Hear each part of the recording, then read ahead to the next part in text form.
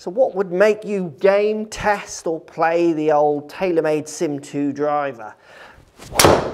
Well, first things, it has to be said, it looks maybe like one of the best drivers out there. Down by the ball looks great, the little white flashy line on top to the carbon looks great, the little blue dashes around the outside look fantastic. Even when you go to the bottom side, plenty of shop appeal, big logo branding. And when it comes to tech, we get twist face technology where they're trying to help you keep that ball a little bit straighter. Aerodynamic designs, speed pockets on the bottom. It's packed with tech, along with an adjustable neck